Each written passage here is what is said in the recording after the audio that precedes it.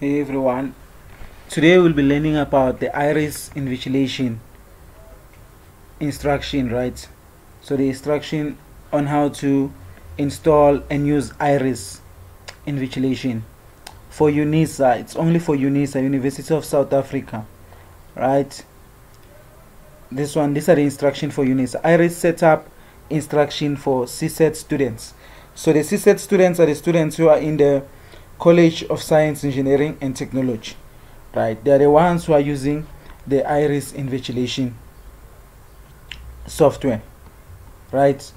Okay, then what is iris? We'll start there. What is iris? Iris invigilation. Iris is a software program that helps provide Unisa staff with assurance of assessments integrity during online and remote assessment.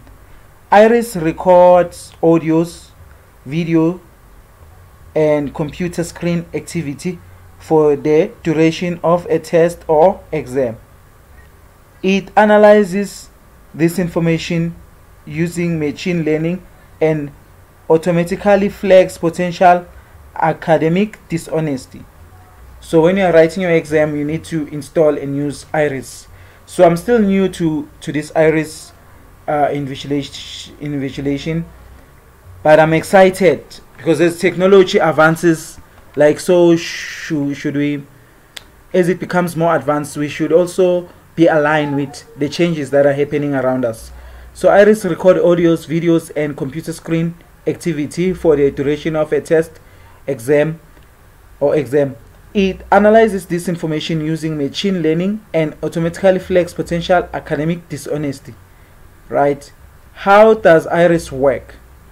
So okay, when iris is active, it will be recording a video of you captured through your computer's web camera. It will also be recording sound from your computer's microphone. Every few seconds it will take a screenshot of whatever it is showing on your computer screen. So this ensures that you are honest in your writing of exams, especially if you do programming, like you don't copy, so it will be taking screenshots, right? This is very effective. Okay, then we have necessary equipment: stable internet connection, laptop or desktop. These are the equipments that we need. External or built-in microphone, no headset, and then we need a web camera as well. We recommend the minimum specifications for your computer to be 4 GB RAM and Windows 7 64 bits. That is the recommendation for iris. Download and install iris plugin Google Chrome. So okay, this plugin, it is you download it, then it will be installed in your Google Chrome. Okay, so they prefer for you to use Google Chrome, right, to add this plugin of iris in your Google Chrome. Before completing any exam using iris, you must have iris installed on your laptop or desktop. Iris is a plugin that is installed on a browser. You can use either Google Chrome or Microsoft Edge. The preferred browser is Google Chrome. Before installing the plugin, make sure you have the latest version of the browser you are using. Right, you must make sure that you have the latest browser before installing iris. Navigate to Google Chrome Web Store. So you go to Google Chrome Web Store, then you search inside that web store under extensions, then you go and then you search iris. Right, then iris will show up. Iris extension. Let me go up a bit. Search for iris, click on iris in results, then it will show the iris extension, right? So this is the extension, then it will be added on your what? Click on add to Chrome, then you click on add to Chrome. That's it. When you add this extension to Chrome, then iris will be added to your Chrome web browser. Okay, click on add extension, then you click on add extension. These are the steps. Writing your examination. Open Google Chrome, log on to the examination site for your module. Iris is activated when you access your assessment on the My Exam portal. Follow the Iris instruction carefully. Start your test. Right, I hope this helps. These are the instructions that you need to follow. These instructions, you also find them on your Unisa.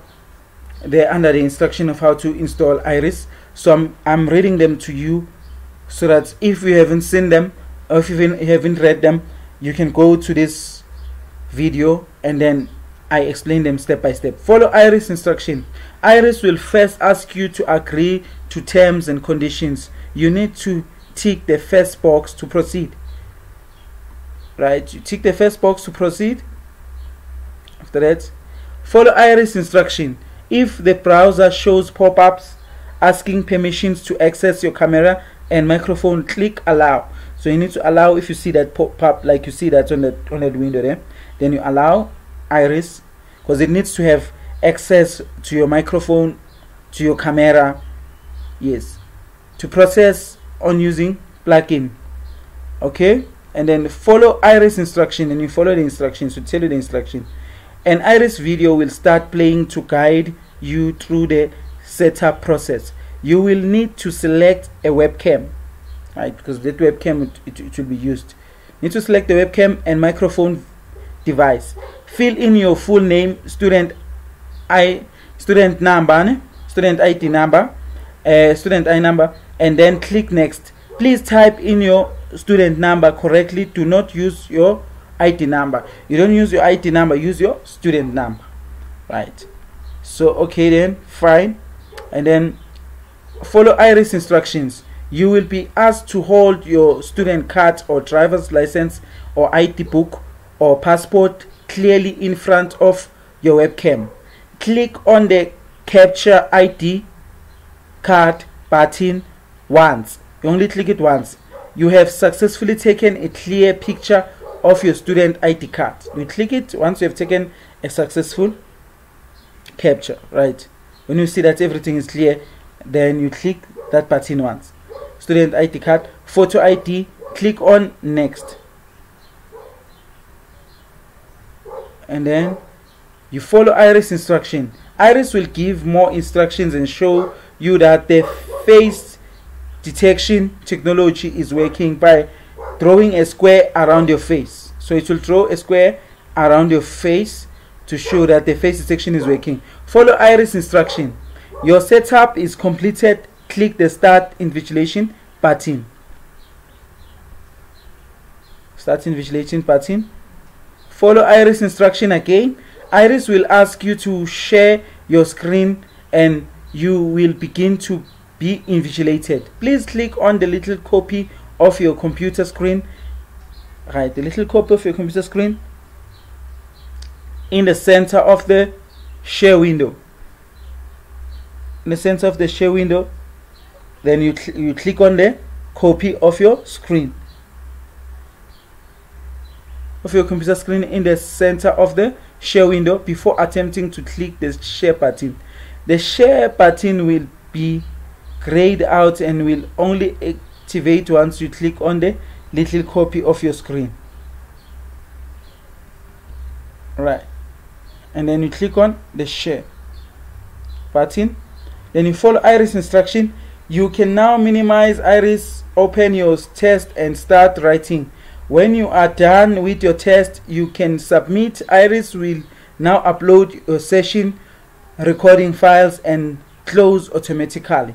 This Iris is quite convenient because now you don't manually submit, so it submits everything that it has recorded throughout the exam session, then it submits it automatically.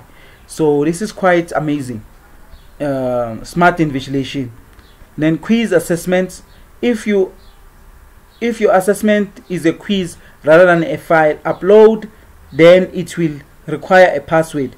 You should not fill in this password yourself. Iris will do it for you. So Iris will fill in the password for you if it's a quiz assessment, right? And a file upload, then it will require Okay, and then you should not fill the password yourselves. Iris will do it for you. If the password is not filled in automatically, it means that Iris has not been activated correctly. So if you see that it's not filling, which means there's something wrong with the activation, you need to follow the steps to activate Iris correctly. Iris mock examinations. All students writing Iris invigilated examinations are linked to the Iris Prep 2022 site on my modules. The site has a quiz mock exam and a file upload mock exam and other important information. Please go to Iris Prep 2022 site on my modules and complete the mock examination. Okay, then Iris Invigilation, good luck with your exam. Thank you very much for your time. Don't forget to subscribe for more learning content.